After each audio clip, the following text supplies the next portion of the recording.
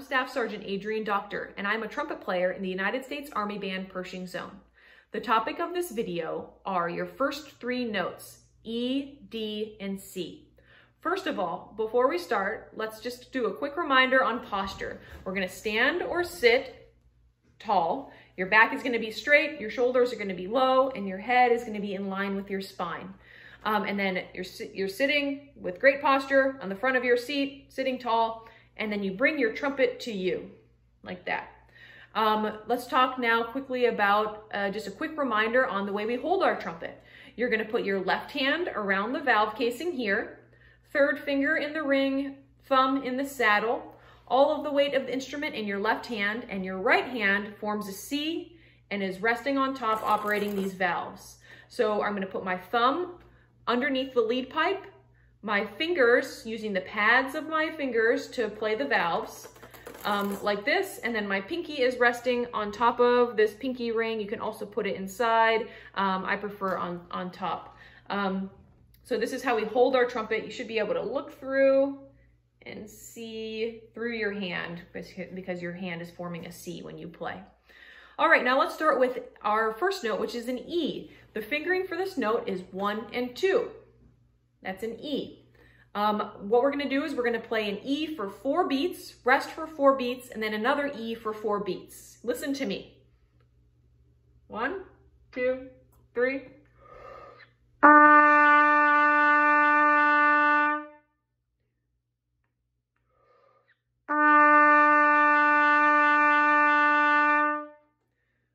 Make sure that you're starting the note by articulating and you're just saying a do or a tu to start the note. It sounds like this.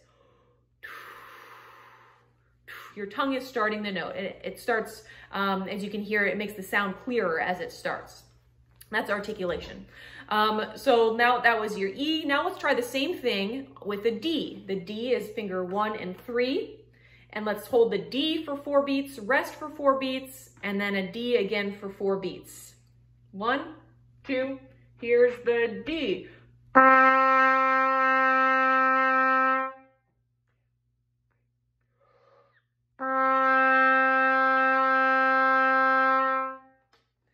right, so that's our D, and our last note is a C. Let's do the same thing.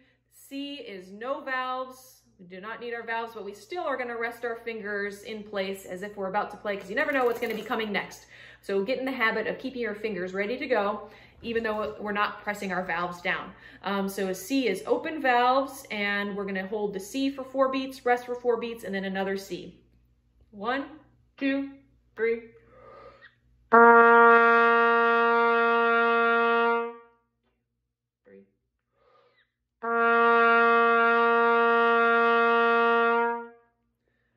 So that's E, D, and C. Now let's just do a quick, a few exercises. So first we're gonna do E and D. So we're just gonna kind of go back and forth between these two notes. Listen to me and repeat after me. So I'm gonna be doing E. For the first note is always gonna be E and then D. 1, 2, listen to me. Your turn, and E, D. Let's do that again. Here's my turn, and then you repeat after me. Your turn, and E, D. Awesome. I can't hear you, but I know it was awesome. The next notes, let's do the same thing with D and C now. So listen to me, and then you're gonna repeat after me. So D and C. Here I go. Your turn, and D, C. My turn, and your turn, and D, C. Now let's be really fancy. We're gonna use all 3 of our notes. We're gonna do C, D, and E. Listen to me first. Starting with C.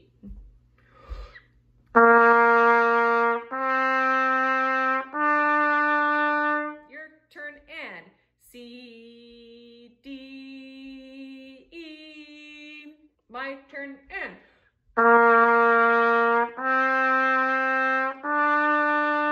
your turn, and C, D,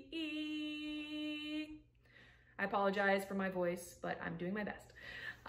Now, I hope you found this video to be helpful on your first 3 notes. Congratulations on choosing to play the trumpet. It's the best instrument. Keep with it and happy practicing.